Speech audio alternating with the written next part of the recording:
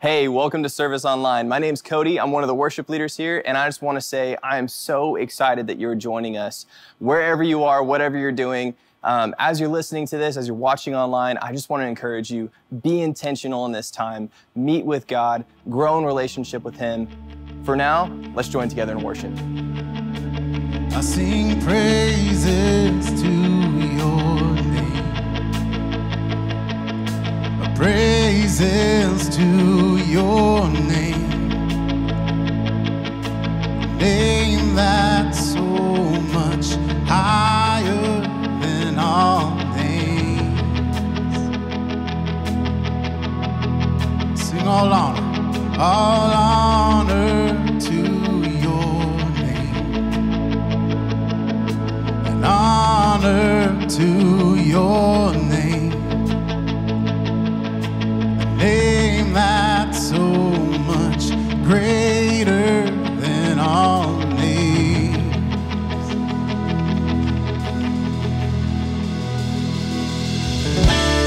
To be lifted up, be lifted higher, be lifted up, be lifted higher.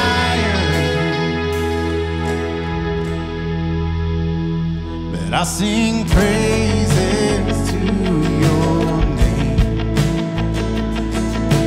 praises to your name, the name that's so much higher than all names. All honor to your name, honor to your name, name that's so much greater than all names. Be lifted up, be lifted up, be lifted higher, be lifted up, be lifted higher.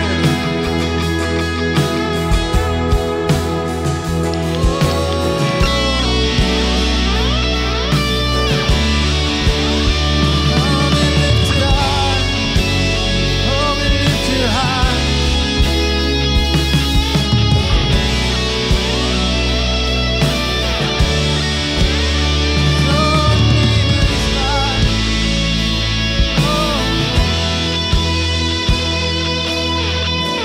Your name is life. Your name is hope inside me. Hope inside me.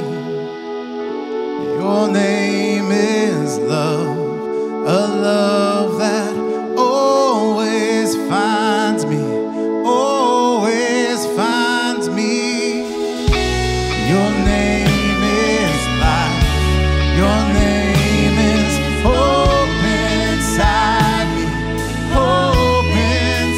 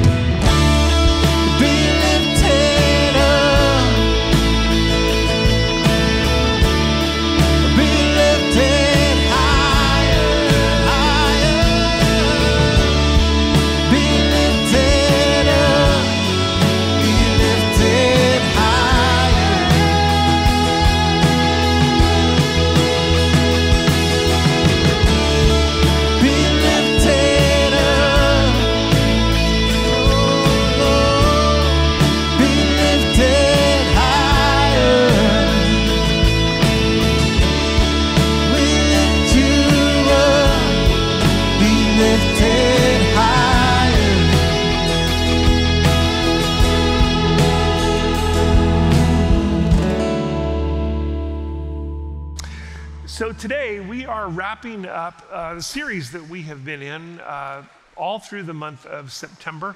And today is the last message in this series. And it's been called, "The Bible Doesn't Say That." And we have been looking at those things that we kind of culturally somehow think, oh, I'm sure that's in the Bible. And then we find out, oh, that's not what the Bible actually has to say. And our goal in this series was not to give you Bible trivia so that you could go, win a couple arguments with some people, but it's so that we can begin to see deeply God's truth to us. Because God comes to extend grace to us, but also truth, grace and truth, hand in hand. You can't go one without the other. So he comes to give us grace, but we want to understand what God's word really has to say to us, especially in this day and age when, again, culture is speaking so loudly to us, and sometimes our own philosophies that we've come to somehow internalize. Sometimes it's even just our own feelings. We kind of want something to be true, or something doesn't quite feel right, so we kind of twist and shift things. But the question really is, what does the Bible have to say? And in that, what we find is not just truth, but we find life.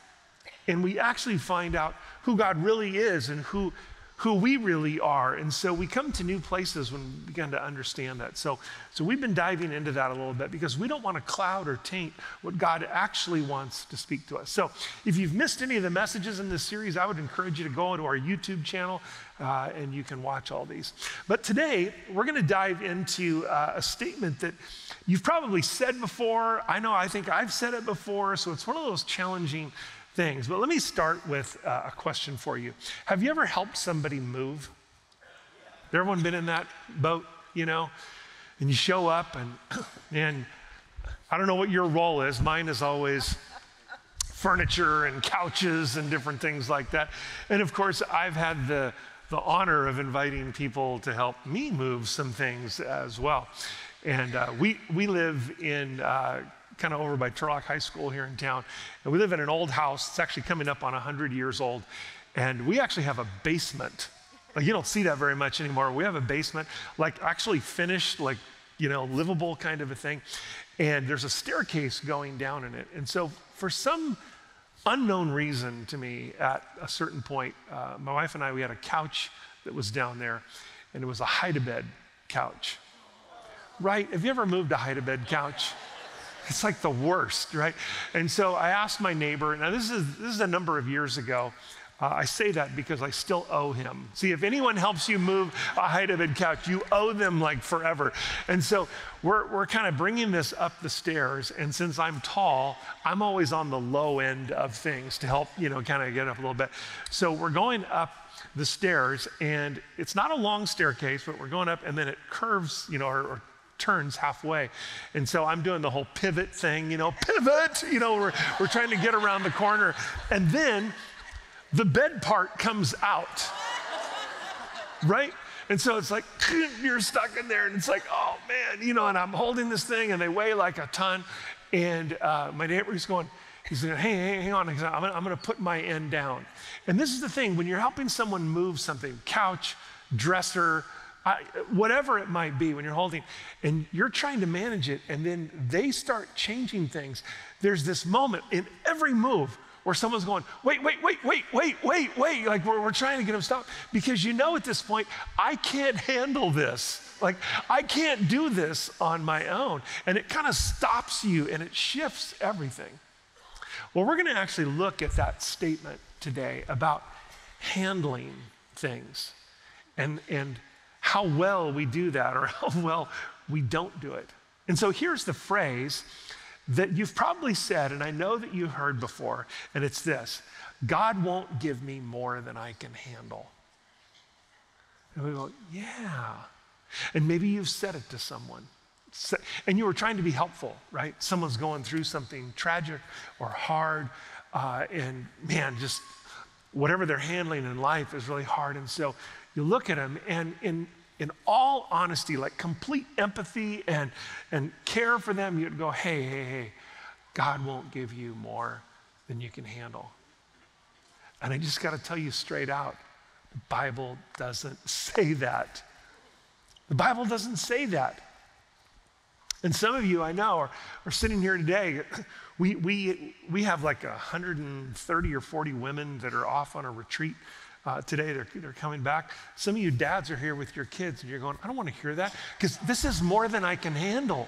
Like, I'm living it today. I got us to church. That's about all I can do. But the truth is that in those deep ways, we sometimes say this is more than I can handle. And if the Bible doesn't say that, we're thinking, wait a sec. Whoa, time out, Dave. Are you saying that God wants me to be wiped out, that God wants me to be overwhelmed by the situations and the circumstances that I face? Because Dave, I've heard you say, I know that I have. You said, God's got you, and God is for you, and God is with you. And like you've said those things. And I would tell you, yes, absolutely. Those things are 100% true. But let me tell you what's wrong with this statement. And then we're going to actually look at the scripture that kind of got twisted into this phrase. But the problem and the mistake or the struggle with this statement is that really, when you kind of dissect it down and tear it apart, it's all about me. It's really saying that God allows me to face these things, in life, and I can handle it. If God's not going to give me more than I can handle, then I've got it, right? I just need to be reminded of it. What I'm really saying is that when it's all said and done, even though I invoke God's name in it, my strength will be enough, and my intellect and my wisdom will be enough, and I will have enough inner strength, and I'll have enough inner power, and the emotional fortitude that I need will be able to handle anything. It's really a statement, I want you to hear this, that says, I am enough. I can handle it. And the Bible teaches that we are not enough, but that He is enough. That's what the Bible tells us. That He is what we need, that He is our hope, and He is our strength. And here's another thing that happens anytime we kind of use that. Well, God won't give you more than we can handle, because if you've ever felt that or had it said to you or whatever it might be, and there's this part where you're going, no, I really can't. It's too much. Like, I don't even know my next step. Like, you're really struggling. But again, someone says that to you out of kindness. And you know this. Doesn't the enemy take that statement and all of a sudden induce all kinds of shame into your life? Because here's what the voice in your head, I know it isn't mine, will say. Well, if you were a better Christian, you'd be able to handle this. If you were a better Christian, you would have the strength. If you were a better Christian, you'd know what to do. If you hadn't made that mistake, if you hadn't made that choice, if you hadn't really messed up that part of your life, then you would be able to handle this now. So really, it's all on you. And man, the enemy takes that and just pours shame into our life. So when we step back a moment and we look at it and we think, well, whether it's in my personal life or in the life of someone that we love, issues and circumstances and events can spiral out of control quickly, because, we looked at this a couple weeks ago, we do live in a sinful and a broken world. What we are living today and what we are experiencing today is not God's best for us. It's because of choices and sin and all that has gone on in our world. And so as we walk through these things, it's in these moments we realize this is more than I can handle. I don't know what to do in this. And I want to acknowledge today that some of you sitting in this room are carrying an enormous burden, a huge amount of weight of circumstances that you are walking through. And it's heavy. And you are maybe just even hearing this today going, it is more than I can handle. And maybe you feel like you're at the end of your rope, and that can lead to some really dark places. And just when you think it's too much to handle, doesn't it sometimes work out that something else happens? Something adds to the weight. You feel like this was enough, and man, it's just one more thing. You think, what do I do with that? So we're going to get to that. But let's step back to the scripture that kind of got twisted in this. This is kind of where things begin to go sideways. And it comes from a moment when the Apostle Paul is writing to these Christ followers at this church in a place called Corinth. And they were walking through some challenging things. And so in 1 Corinthians chapter 10, Paul begins to write to them about, hey, your ancestors, those who went before you, this nation of Israel, made some choices when they were out with Moses. And they chose to worship idols, and there was different things that happened. And so he's talking to them about the temptation to walk away from God and do it on your own. And he is saying, listen, the temptations you face are not unique to you. The things you face have been faced by countless others before you. And he's not trying to trivialize those. He's just saying, hey, listen, you're not alone in this. Man, temptation is rough. Temptation is hard. Temptation tends to hook us at our most vulnerable spot. And Paul's saying, hey, listen, I get it, but just know that you're not alone in this.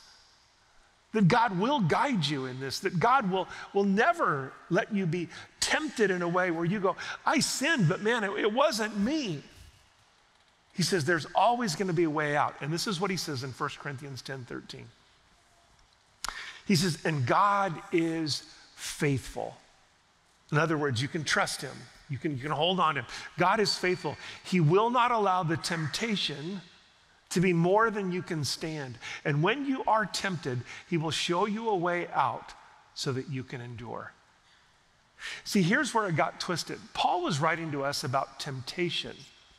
He was writing to us about the lure into sin. And he's saying we can't come to those places and go, man, it wasn't me. That we have to own the choices and we have to own the sin in our life to find redemption and forgiveness in Christ. He says, God's faithful. He's going to see you through this. But he doesn't say that life and the things that we experience, the circumstances, the situations in life, that you'll always be able to handle those things, that you have enough strength and wisdom and intellect to get your way through that. But somehow we've twisted this scripture to believe that we'll never face those difficult things. We'll never be in a little bit over our head. But when you go through the Bible, you find all kinds of people who were in those places of going, I can't do this. Gideon in the Old Testament was this young man, and this angel came, sent by God to say, Gideon, you're a mighty warrior. And he tells him, you're going to lead God's people to victory against this enemy. And he literally finds him hiding in a hole, and Gideon is like me? You've got to be kidding. In so many words, he says this, I can't do that. I don't have what it takes. You got the wrong guy. It's more than I can handle. Moses told God, you need to find someone else. Man, I can't speak in front of people. I can't do this thing. You've got the wrong guy. That's way more than I can manage on my own. Jeremiah, one of the prophets in the Old Testament, he wrestled with loneliness and feelings of defeat and insecurity and even depression. And he was like, God, I can't do this. I can't be your spokesman. I am not your man. Have you ever read the book of Job? Job just like if you read through it, you're just like, okay, I'd be tapping out at like the first thing he goes through going, I'm done, I can't do this anymore. And yet he goes through hit after hit after hit after hit. It's like, there wasn't just this, oh, hey, I can handle all this. Man, he was devastated. King David wrote psalm after psalm about his mental, emotional, and even his spiritual unsteadiness. Here's what he says in Psalm 38. He says, my guilt overwhelms me. It's a burden too heavy to bear. I'm exhausted and completely crushed, and my groans come from an anguished heart. And if we were going to be, just if I could sit down with you one-on-one, really transparent, some of you would say, I have been exactly there. I have been at that point of exhaustion and overwhelming. I am crushed. My groans come from an anguished heart. Some of you would say, that's been me. And even Jesus, remember, he was fully God, but he was fully man. And the human part of him, the humanity of him, endured more than, it was just like, I can't handle this. In fact, here's what he says in Mark 14. He says, he became deeply troubled and distressed. And Jesus told them, my soul is crushed with grief to the point of death. It's like, this is beyond me. So here's the question, and maybe it's the elephant in the room today. Why would God allow things that are beyond what we can handle, that are beyond what we can carry, that are beyond what we can sustain? I mean, does God have a purpose in that? And I will tell you that he does. He does. And it's not just delight in seeing us struggle or any of those things, but he is building something deep in us. And while he doesn't cause this, he will use the things. We talked about this a few weeks ago. He will use it all. Nothing is wasted. Every challenge, every loss, every struggle, he wants to build something deeper in us to truly make us holy. And I know it's hard. I know it's challenging. But his desire is to see us walk in a deeper faith, a deeper trust, a humble surrender, a more profound joy. He desires those things in us. So what can God do in these moments of, it's beyond what I can handle? Because when I face those things, I want to give you 3 things. I want you to write them down. Okay, the first is this. When I face those things, I have an opportunity to depend on his presence. Write that down.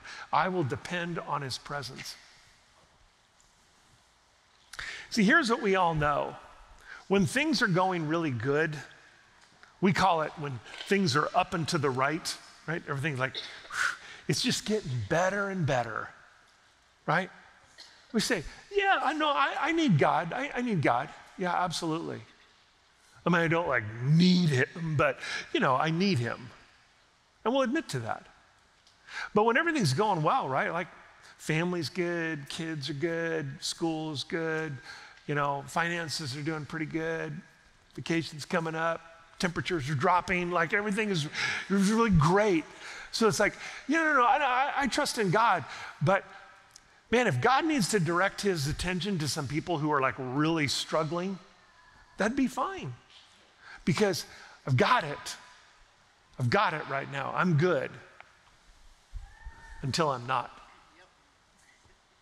I'm good until I'm not. I can handle it until I can't. It's working until it doesn't, right? Because we don't think we need God until we really need God. That's how it is. And it's easy to forget, but I'll tell you, when things go sideways, who are you going to depend on? When things start getting out of control, our prayers go from, hey, I'm good, God, thank you, to God, where are you? God, I don't know that I can handle this. God, do you see what's going on around me? And it's ironic how quickly we run to God when life begins to spiral, but how quickly we ignore him and rely on ourselves when things are all good. So here's the question, here's the bottom line. Whether things are great or things are hard in your life, this is the same for me, man. I'm preaching to me today, too. The truth is that life actually is more than we can handle. Life is more than we can handle. Life is more than you can handle. It's more than I can handle. And you go, well, wait, Dave, I mean, God gives us all, exactly. But here's the thing. We were created to live in union together with God. We were created to be with him in relationship. He didn't create us to be isolated on our own. I can handle it and push God away. We were meant to live in this place of surrender and trust and relationship with him. And so whatever you're going through today that's heavy or troublesome or painful or scary or lonely, and you feel like it's too much to handle, know that God didn't design you. He didn't gift you. He didn't give all to you so that you could simply carry it by yourself. He created you to be doing life with him, and he wants you to depend on his presence. So let me say this to you. Never let the presence of your storm cause you to doubt the presence of your God. I had someone in first service tell me, Dave, you need to repeat that like 3 times so we can get our pen out and write that down. But let me say it to you again. Never let the presence of your storm cause you to doubt the presence of your God? Because it's easy to think in the middle of the storm, like, does he know what's going on? If you remember the story of the disciples of Jesus, they're out on the boat, right? Storms are going. If you've ever seen, there's a classic painting of it. And they're all, scrambling, trying to get the sails down and, do all these different things and control what's going on. And Jesus is asleep in the boat. And finally they come back and they go, Jesus, do you see what's going on? And Jesus says, your faith is so small. And he doesn't say it wagging his finger at him, but it's like, I'm here. I'm with you. I've got you in this. See, God is never going to abandon you. He's never going to forsake you. And we know this. Our friends might. Our families sometimes do. But Jesus never will. He will be with you no matter what. And he wants you near his presence. He wants you to remember him as you're facing those things. There's this passage in 2 Corinthians, and you don't need to turn there, but the Apostle Paul is sharing with this church again in Corinth some of the things that they went through on their journeys to share Christ all throughout the known world at that time. And in 2 Corinthians chapter 1, Paul writes this. He says, we think you ought to know, dear brothers and sisters, about the trouble we went through in the province of Asia. We were crushed and overwhelmed beyond our ability to endure. And we thought we would never live through it. In fact, we expected to die. Listen to this. But as a result, we stopped relying on ourselves and we learned to rely only on God who raises the dead. And he did rescue us from mortal danger, and he will rescue us again. And we have placed our confidence in him, and he will continue to rescue us. Now, the last part of that passage will go, whoa, whoa, whoa. See, God's coming through. God's not giving them more than they can handle, right? But you missed the first part of it. Because he says, this was beyond what we could handle. This is beyond what we could endure. We're not sure. And then he says this, but as a result of experiencing more than we could handle, what happened? We stopped relying on ourselves and learned to rely only on God. I'm going to make an assumption here. I don't know that Paul would have got to that place if he hadn't had to live through the experiences that were more than he could handle. Sometimes when we walk through the fire, when we walk through that storm, we learn things that we couldn't learn in any other way. We experience things that we couldn't experience in any other way. He learned to rely on God rather than himself because life got hard. Man, did you see what he said? Underline it if you've got your Bible. We stopped relying on ourselves and learned to rely only on God. Likewise, in the hardest seasons of life when it feels like everything is slipping away and maybe you can't even see straight because of the emotional storms that are going on, you can depend on his presence. Here's what David wrote. The Lord is close to all who call on him. Yes, to all who call on him in truth. And James in the New Testament, he said, come close to God and God will come close to you. So yes, God sometimes allows us to experience more than we can handle because he wants to accomplish something more, that we can begin to depend on his presence. Write this down for number 2. I will trust him in the process. I will tell you, when I look back on my life and I realize, Gina and I have said this over and over, we have felt so incredibly blessed and cared for by God. But it doesn't mean that life has always been easy, that we haven't faced trials and challenges and things that, just have taken us to the very edge. We have. And in those situations, there have been things that have been far beyond what I can handle. And I'm convinced that in the midst of those hard things was the opportunity God offered for me to draw close to him in his presence. That's what we just looked at. But it was also in those moments that I began to pray differently, with a different kind of urgency. And maybe you've been there too. That I've experienced his peace when it didn't make sense at all. Still hard, still stressful. But man, I knew he was sustaining me through that. And I've shared before, I just call them prayer bites. Sometimes these little simple prayers, like they're not a mantra, they're nothing like that. It's just coming back to this simplicity and reminder of who God really is. And there's one that I have prayed so many times, because I know, like you've probably had those sleepless nights. There's something going on, some conflict, some challenge, some loss, and you can't even sleep. And you've probably prayed in the middle of the night, God, I don't know what to do in this. God, would you help me? And I have this little prayer and it comes out of Scripture, but it's when I've tried to rely on my own, that I have strained to make things happen, that I need to be reminded to rely on him. And here's the prayer that I pray. In Jesus' name, and not my strain. Man, I've prayed that so many times, like, Jesus, in your name, not my strain, not my push, not me relying on me, but I'm simply relying on you. And in those moments, it's like Jesus saying, I've got you. You can't handle this alone, but this is your moment to depend on me and trust me like never before, because nothing is wasted. God's going to use it all. And he will tell us, hey, listen, I'm at work in this, so trust my process. I know a lot of times we talk about a mountaintop experience from God. Have you ever heard that? It's like, whew, everything was just amazing and wonderful. And God, sometimes we go to a retreat or something like that. It's like, oh man, it was a mountaintop experience, right? Nothing was like it. And they are wonderful. But I will tell you, for me, my valleys have been the place where I've experienced God in such profound ways. You see, on the mountaintop, everything's good, everything feels good, everything's great, and I can kind of get distracted that way. But in the valley, man, sometimes it's just like me and God. And to be honest with you, I think that's exactly how God wants it.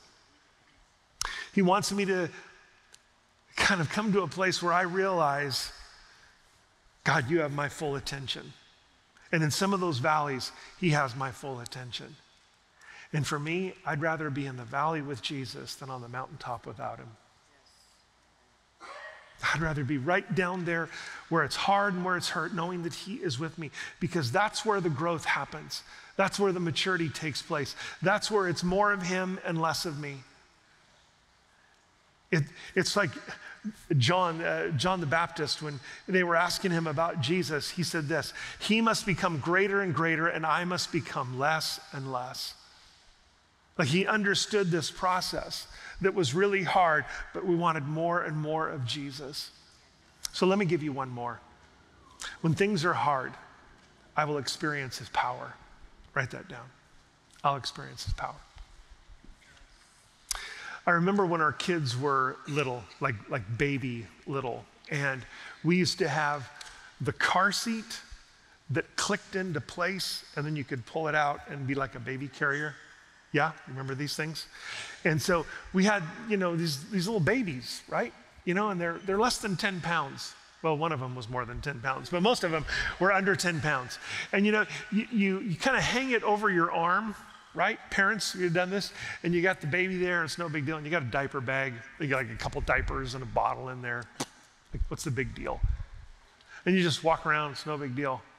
Go to Target, go to an amusement park, go to a ball game, it's no big deal. Until you're lugging that kid for an hour. And all of a sudden, it's like, when did this kid get so heavy, right? And I remember one time Gina actually went to the doctor. She was having some problems like with her shoulder stuff, and they were trying to figure it out. And they go, well, do you do anything with him? She's like, no, not really. It's like, do you have a baby? Yeah, well, there's your problem right there, right? It's like it starts messing you up, and it's just like this little baby. It's like what's going on?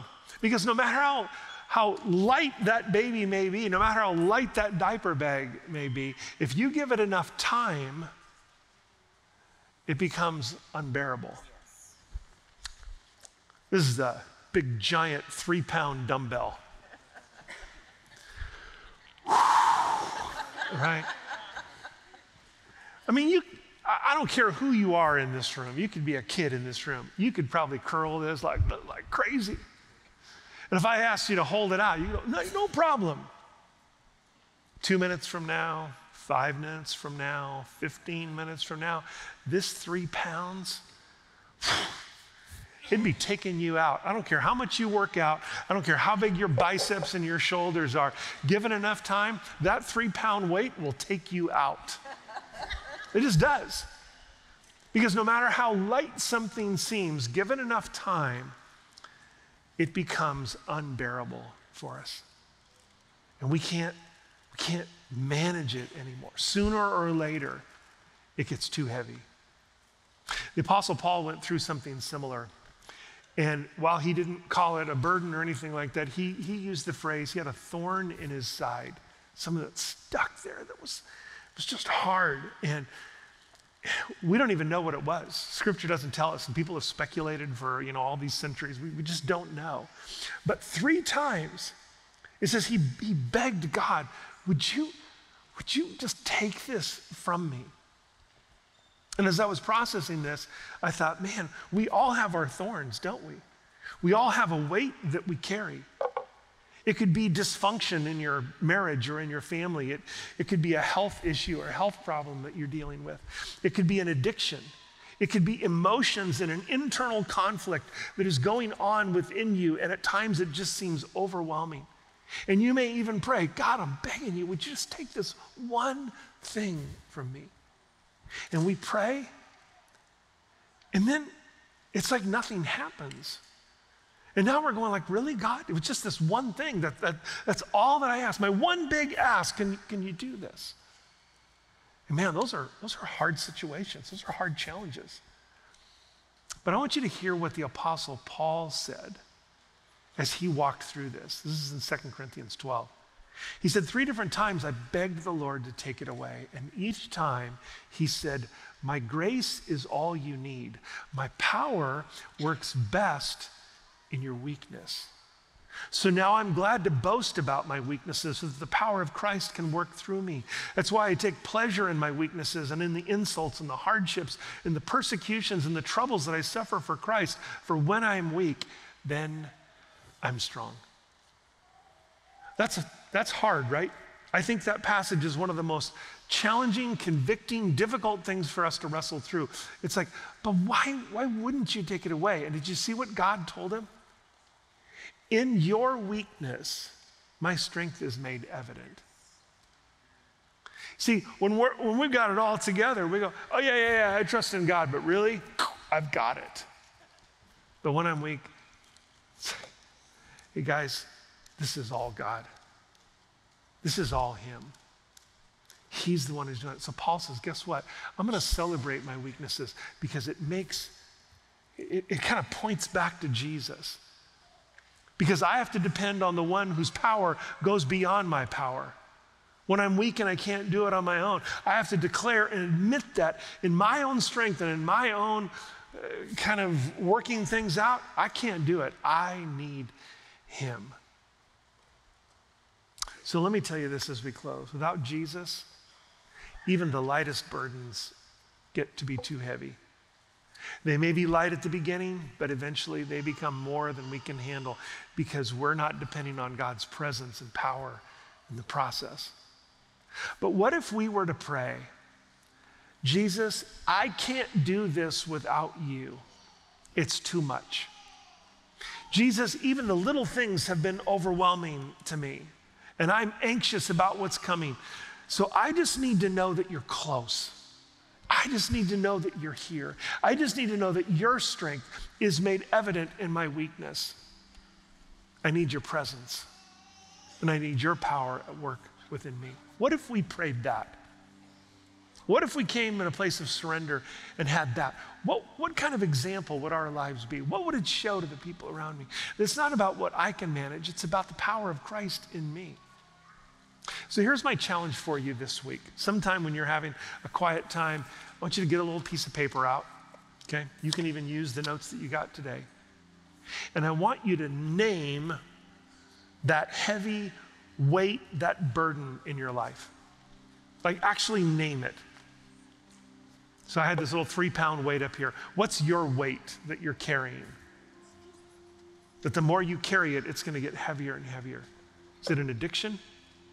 Is it your career? Is it your finances, your kids, your marriage? Is it cancer, depression, bitterness, unforgiveness, conflict? What is it that you're carrying right now that you're just going, man, I don't know? Would you admit that it's more than you can handle? would you admit you can't do it on your own? And would you surrender it to Jesus? Because you weren't meant to handle it on your own. This is our moment when we get to stop relying on ourselves and we start relying on him. Would you bow your heads and pray with me? Father, today we just want to say thank you that in the midst of our struggle, in the midst of our suffering and challenges, God, we just want it to be over. We just want a microwave solution. We just want it to be quickly done and past. And so we power up and we try to manage and be smart enough and strong enough. And Lord, the truth is when we can't, sometimes we just bail. Sometimes we run. Sometimes we numb the pain with activity or alcohol or whatever it might be. We just can't handle it anymore. But instead today, you invite us to come to you, to find your strength, to experience your hope, to experience your presence, your power at work within us. And it comes not as we power up, but as we actually admit that we don't have what it takes, that we need you. And today, Lord, we are desperate for you. So thank you, Lord, for your faithfulness. Thank you, Lord, that you never leave us and abandon us. Thank you, Lord, that you've got us no matter what. So we thank you and we love you today. In Jesus' name, amen. Amen. Would you stand with me? I want to finish today. I want to read you a passage from Matthew 11. This has become, over these past few years, one of my favorite passages. I'm going to read it to you in the Message translation. But here's Jesus talking. And he says this, are you tired? Are you worn out? Are you burned out on religion? Then come to me and get away with me and you'll recover your life. I'll show you how to take a real rest. So walk with me and work with me. Watch how I do it. Learn the unforced rhythms of grace. I won't lay anything heavy or ill-fitting on you. Keep company with me and you'll learn to live freely and lightly. That's my prayer for you this week. That's Jesus' words for you. You can learn to live and walk in a new way as you trust him. Hey, thanks for being here today. Go in the grace of God. Be a light in this world. Have a good week.